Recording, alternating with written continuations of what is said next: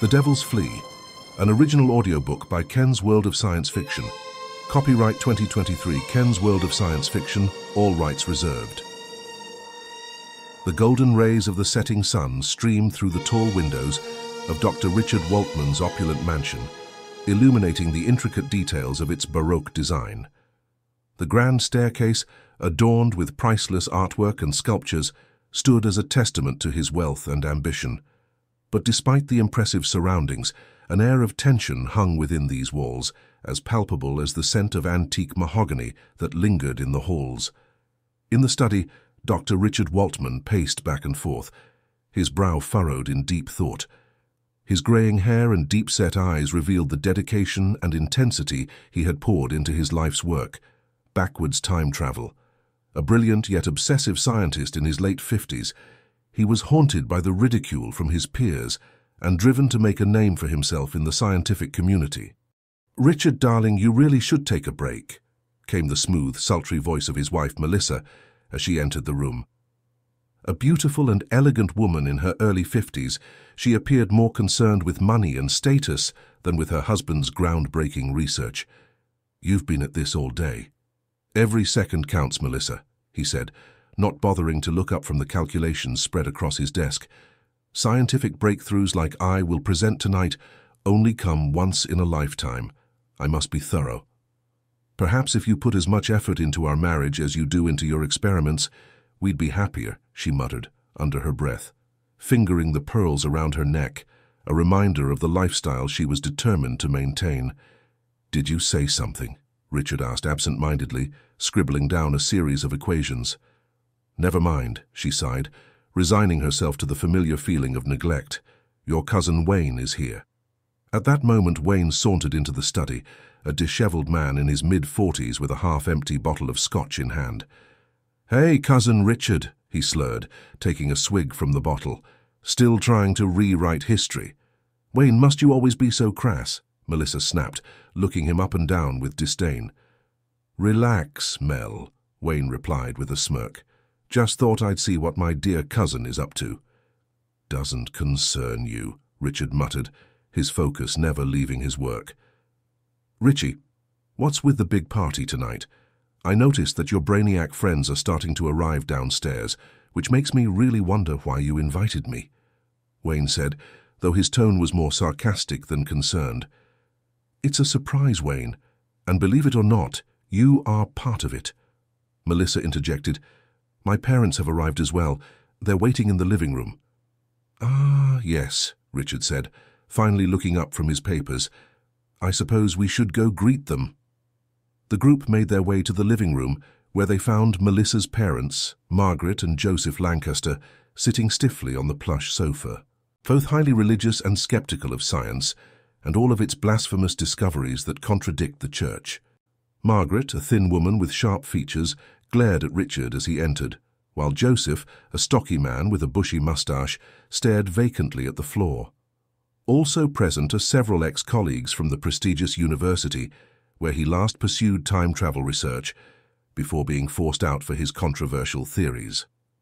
The list included Dr. Laura Simmons and Dr. Tom Nguyen.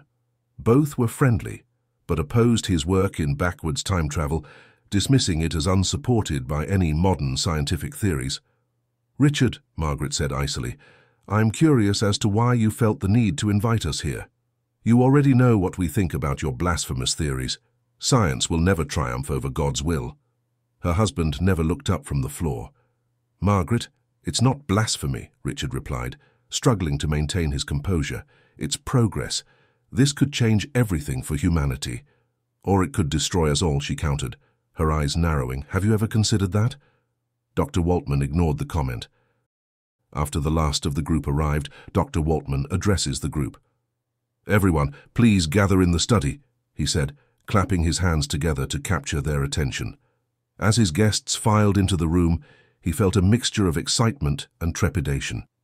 "Thank you all for coming on such short notice," Richard began, as his family members and colleagues settled into the opulent armchairs and sofas arranged before him. "I have an announcement that will change the course of history." "Another one?" Wayne muttered sarcastically under his breath. earning a disapproving glance from Melissa. "Indeed," Richard continued, ignoring his cousin's comment. "I have successfully invented time travel into the past, and tonight I will take you all back to witness one of the most spectacular events in history.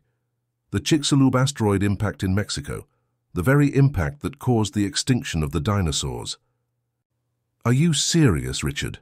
Professor Mike Mansfield scoffed, crossing his arms over his broad chest. "You expect us to believe this nonsense?" "Believe what you will, Mike," Richard replied, locking eyes with his nemesis. "But when I prove it, there will be no more doubt." "Richard, this is madness," Dr. Laura Simmons exclaimed, her short-cropped hair quivering with indignation. "Even if it were possible, which I highly doubt, the risks are far too great," Dr. Waltman quickly responded. "We will be observing the event hundreds of miles from the impact as mere spectators. A few seconds after the asteroid strikes the Earth, I will return us back to this very spot unharmed.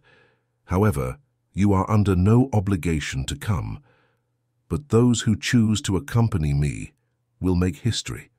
"Fine," Dr. Simmons said. "I guess we have nothing to lose by witnessing your attempt, so let's see this supposed time machine of yours." "Very well," Richard agreed, his heart racing as he led them through the mansion's labyrinthine corridors.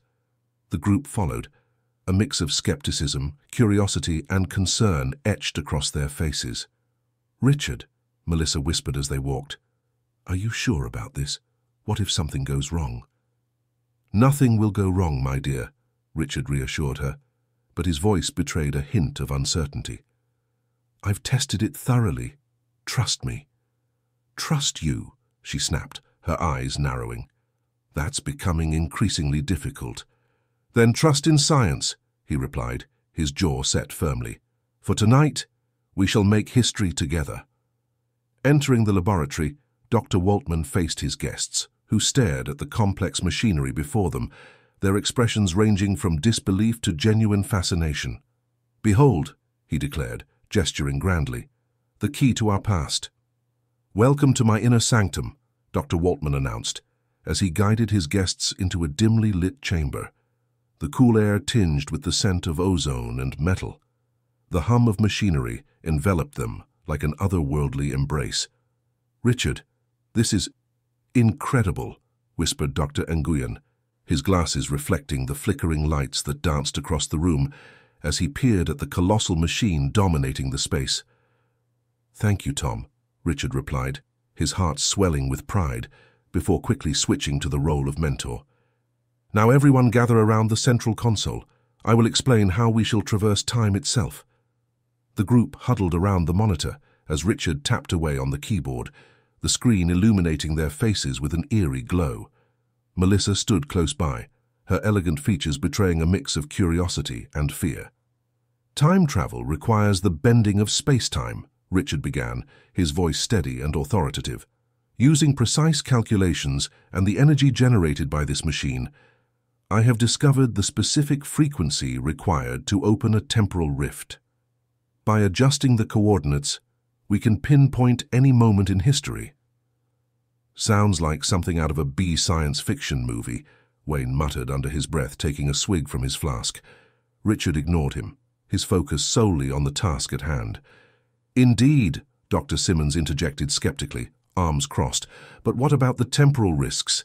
Paradoxes disrupting the fabric of reality?" "Dr. Simmons, always the voice of caution," Richard said, half smirking. "I assure you, I've accounted for every possible outcome. We will merely be observers, unable to interact with or alter the past." "Can you really guarantee that, Richard?" Dr. Nguyen asked, his gentle smile belying a deep concern. "I can and I will, Tom," Richard replied, his gaze fixed on the screen. "Now, brace yourselves." As he initiated the sequence, a low hum filled the room, crescendoing into a deafening roar. The air crackled with energy, and the world seemed to blur and stretch around them. For a brief, disorienting moment, they were suspended between reality and the abyss. Then, just as suddenly as it began, the cacophony ceased. The group found themselves standing in a lush, prehistoric landscape. The scent of damp earth and ancient greenery filled their nostrils, while vibrant ferns brushed against their legs. By the gods, Dr. Nguyen breathed, staring wide-eyed at the new world surrounding them. Impossible. Richard, you've actually done it, Melissa whispered, her eyes sparkling with awe as she gazed at the brontosauruses, grazing serenely by the lake in the distance. Other small dinosaurs scurried about, oblivious to the visitors from another time. Welcome, Dr. Waltman announced triumphantly, to the Cretaceous period. The tranquility of the scene shattered as Dr. Waltman's gaze snapped from the brontosauruses to a streak of fire carving its way across the sky. His heart pounded in his chest, each beat echoing in his ears like a drum. "Everyone look up," he shouted, pointing at the rapidly approaching asteroid. Panic replaced awe on their faces as they took in the 9-mile-wide monstrosity hurtling towards them. "Dear God, is that—" Dr. Simmons's voice trembled. Professor Mansfield, his earlier arrogance now replaced with dread, pieced together their location. "Look at the angle of approach. We're not hundreds of miles from the danger. We are on the Yucatan Peninsula in Mexico. The impact site," he exclaimed, his voice quaking. Dr. Waltman allowed a knowing smile to play across his lips as he addressed his shocked and terrified audience. "You are correct for once, Professor Mansfield," he said, his voice dripping with disdain.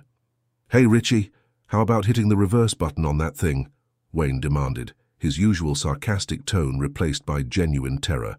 But Dr. Waltman did nothing. He turned away from the sight of the approaching asteroid, his eyes scanning the faces of the group huddled together like frightened animals, everyone frantically asking questions in an attempt to understand what was happening. Their fear and desperation were palpable, yet he felt nothing but cold anger burning within him. It was time for them to know the truth. "Quiet!" Dr. Waltman roared, silencing their panicked whispers. "You want an explanation? Fine, I'll give you one." He locked eyes with Melissa, who shrank back under his steely gaze. "You, my dear wife," he began, enunciating each word with icy precision, "have made a mockery of our marriage. Your countless affairs have left me bitter and disillusioned." Melissa's face drained of color, her carefully maintained mask crumpling under the weight of Richard's words. "Wayne, cousin, you've leached off my wealth for years, drowning your potential in alcohol while I've been consumed by my work." Wayne looked away, unable to meet Richard's gaze, the flask in his hand suddenly heavy as lead. "Mike," he continued, turning his attention to Professor Mansfield, "your jealousy knows no bounds. You've ridiculed my ideas, sought to undermine me at every turn." Mansfield clenched his fists, seething but unable to find the words to deny the accusations. "And the rest of you," Dr. Waltman sneered, gesturing toward his former colleagues, "you've all treated me like a madman, whispering behind my back while working to ruin my research." "Richard, please," Dr. Nguyen implored, his voice cracking with emotion. "This isn't who you are." "Isn't it?" Dr. Waltman retorted bitterly. "I've spent my life being mocked and belittled, forced to watch you all live your lives without consequence. Well, now the tables have turned." He reached into his pocket and withdrew a small metallic device. The group's eyes widened in realization as they saw the familiar design of the time machine's control module. "Richard, don't," Melissa cried out, reaching for him. "Too late," he replied, smashing the device underfoot. "Now we're all trapped here, together, until the end." The group stared at the broken pieces of their salvation, their hearts pounding with a newfound terror. They could feel the heat of the approaching asteroid on their skin, the air growing thick and stifling around them. "Richard," Dr. Simmons whispered, her voice trembling. "Why?" "Because," he answered, his voice hollow. "I wanted you all to see my greatness before it was too late. Now you have no choice but to bear witness to the end." As the fiery sky consumed the horizon, the fear in their hearts escalated to unbearable heights. In that moment, they realized there was no escape from the hell Dr. Richard Waltman had created for them. "Look around you," Dr. Waltman said, his voice tinged with a mixture of pride and bitterness. "I've done what no one else could. I've proven my theory, despite the laughter and scorn of my peers." He swept his arm out to encompass the prehistoric landscape, the massive brontosauruses grazing in the distance, the smaller dinosaurs darting through the underbrush. The heat of the approaching asteroid intensified, casting an eerie orange glow over everything. "Remember Luis and Walter Alvarez," he continued. "They were ridiculed for years for their theory that an asteroid impact killed the dinosaurs. It took them a decade to prove it. Now I have not only proven my time travel theory, but also brought us to the very moment that gave birth to theirs." Melissa's eyes filled with tears as she stared at her husband. "But Richard, what about our lives? What about our family?" "Family," Wayne snorted. "All you ever cared about was your precious reputation and your boyfriends, Melissa." "Shut up, Wayne," she snapped, her face flushing with anger. "Ah, yes," Dr. Waltman said, turning to face his cousin. "Wayne, always drowning his sorrows and resentments in a bottle. Do you really think I was blind to your jealousy? To how you felt trapped in my shadow?" Wayne's eyes flashed with surprise, but he quickly masked it with a sardonic smile. "Well, Rich, guess we're all trapped here now.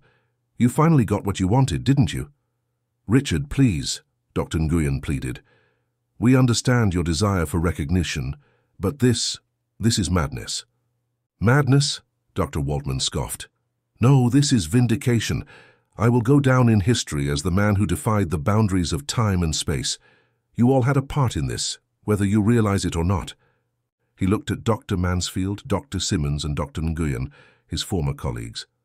"You three," he said, his voice cold, "who derided my work and dismissed my ideas as mere fantasies. You never believed in me, but now you have no choice but to accept the truth." "Richard, is this really what you want?" Dr. Mansfield asked, his voice barely audible above the roar of the approaching asteroid. "More than anything," he replied, his eyes shining with defiance. "I have proven myself beyond any doubt. Now we shall all witness the end together." The asteroid loomed in the sky, a monstrous harbinger of death, with its red-orange glow casting eerie shadows on everyone's faces. Panic spread through the group like wildfire as they watched their doom approach.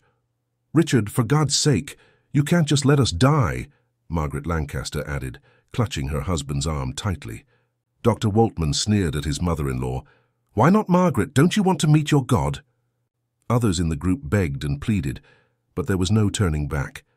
The unstoppable force of the asteroid drew nearer, its fiery glow casting a final, haunting light on the group as they faced their imminent demise. And amidst the chaos and fear, Richard Waltman stood tall, his last moments filled with the terrible, bittersweet victory of proving himself to the world, even if it meant taking them all down with him. The piercing cries of distant pterosaurs filled the air, as if mocking the terrified group of time travelers. The once clear sky was now tainted by the fiery approach of the asteroid, casting a sinister orange glow on their faces. Panic clawed at their insides, a primal instinct urging them to flee, even though they knew there was no point in running. Dr. Waltman addressed the group for the last time. With a maniacal glint in his eye, he said, "You may be interested to know that Chicxulub is a Mayan word that means the devil's flea, and that's precisely what you all are to me, fleas that have ridden on my back like parasites on a dog." His wife Elizabeth, desperate and trembling, pleaded with him, "But Richard, you will die too." Dr. Waltman produced a faint smile. "I have proven that I was always right," he declared, "but everyone in my life has been a misery to me. I have no reason to continue this existence, and so we shall see the end together." The heat intensified as the asteroid sped toward their exact location at 45,000 miles per hour. It struck with a force 100 million times the energy released by the most powerful nuclear weapon ever created. In a microsecond, the world erupted in a blinding blaze of heat and fire. In the end, there was only light. End of The Devil's Flea, a Ken's World of Science Fiction original audiobook. Copyright 2023, all rights reserved.